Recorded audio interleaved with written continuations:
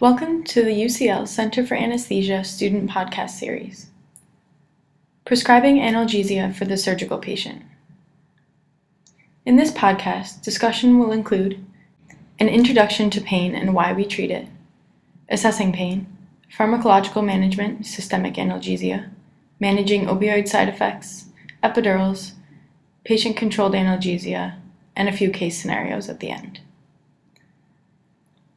Pain in the context of this podcast is a conscious feeling of discomfort that acts as a warning mechanism for bodily injury. The reason for analgesia before, during, and especially after an operation is because a patient may be in severe pain. Not only is it extremely unpleasant, but it can also hinder the recovery process. It's ideal to anticipate and prevent pain rather than wait for it to occur and then give treatment. Anesthetists and nurses on the post-op ward commonly practice multimodal analgesia, which is the use of a combination of drugs at lower doses. Different drugs work via different pathways, and lowering the doses of each can help prevent serious side effects without compromising the pain relief. When formulating a plan of multimodal analgesia, don't be afraid to ask a specialist or a more experienced colleague for help. Good pain management is not only important for humanitarian reasons, it may also have significant benefits like reduced sympathetic activity, incidence of coronary syndromes, risk of tachycardia and dysrhythmia, respiratory complications, thromboembolic events, and chronic pain syndromes, as well as improved patient satisfaction, wound healing, mobilization, and hospital discharge.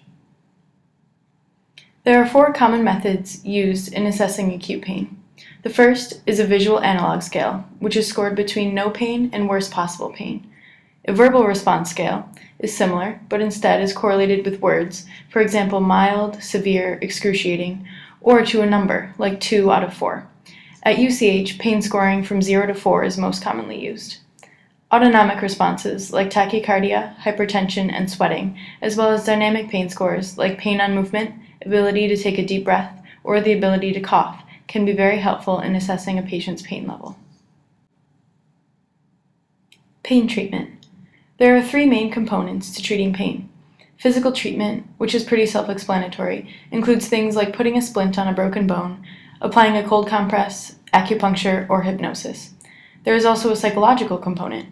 Reassuring a patient that everything is going as planned or explaining why they're having pain or why they're taking a certain drug can really have an effect on a patient's pain perception.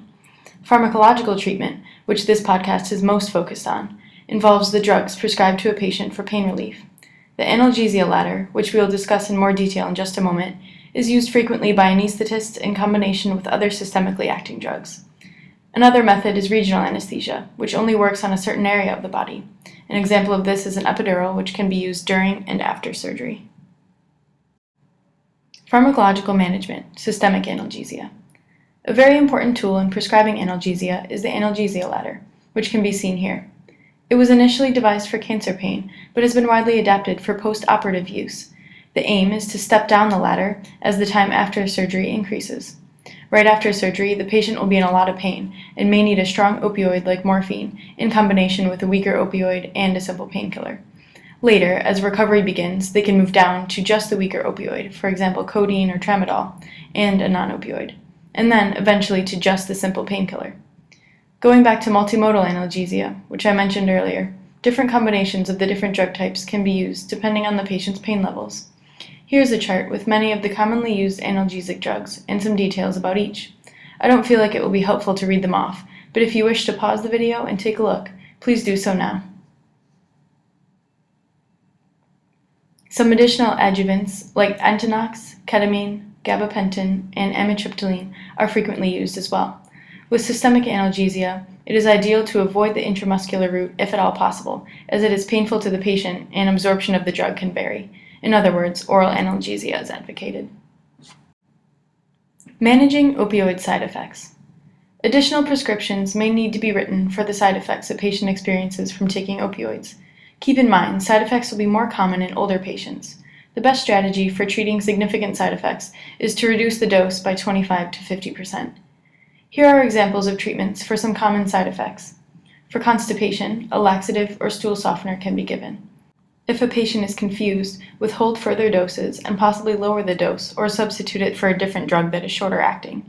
In addition, check for other potential causes of confusion, like electrolyte abnormalities, hypoxemia, dehydration, or infection.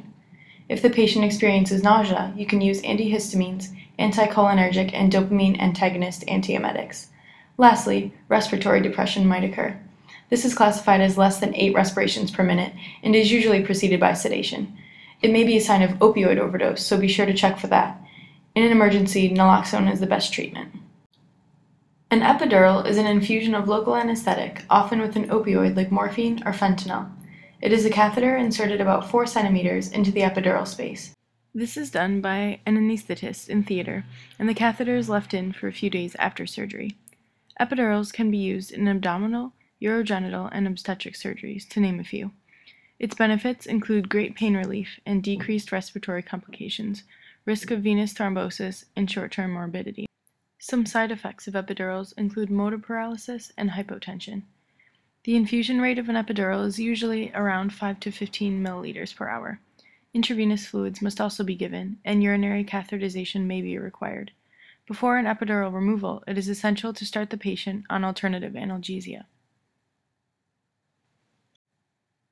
Patient-controlled analgesia. PCA is a preset machine that allows a patient to press a button in order to deliver opioid analgesia in small boluses. The machine is very safe, and this type of analgesia has a high patient satisfaction rate, which is thought to be partially psychological. It is used postoperatively until the patient is able to tolerate oral analgesia. While it is useful, specialists don't like to keep a patient on a PCA too long because being hooked up to a machine can inhibit the patient's mobility and therefore may actually increase their recovery time. They will try to get the patient on oral medication as soon as possible. Now let's take a look at a few case scenarios. The first is a fit and well 40-year-old woman who has had an inguinal hernia repair in day surgery. She is unable to be discharged because of her pain. What are the potential solutions? At this time, take a moment to pause the video and have a think about what analgesia might be appropriate in this situation.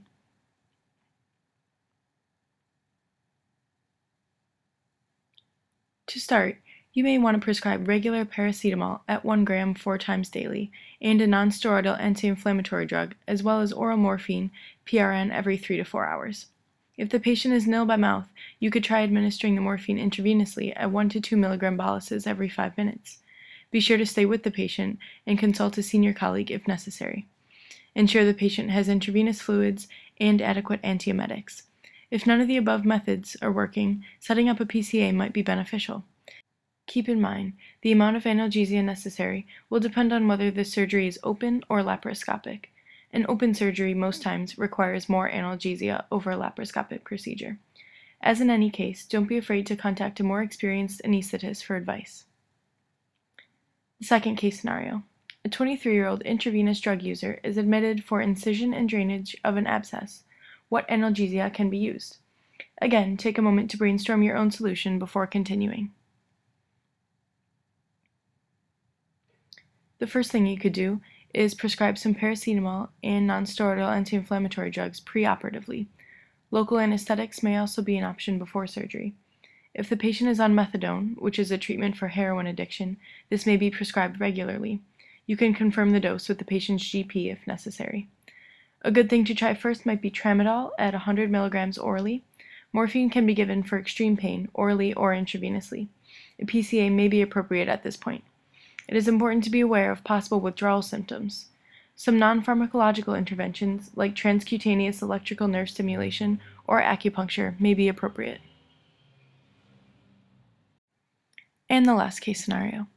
An 87-year-old woman has been admitted with a fractured femur, a history of hypertension, and type 2 diabetes. She is mildly confused. What pain relief can you offer? Take a minute to again pause the video and come up with your own pain relief plan. Now, this case is a little more tricky because the patient has a couple of pre-existing conditions. You would definitely want to start with paracetamol, but due to the woman's age, non-steroidal anti-inflammatory drugs would almost never be prescribed. In that rare case, a mucoprotective agent should also be given in order to preserve the gastric lining.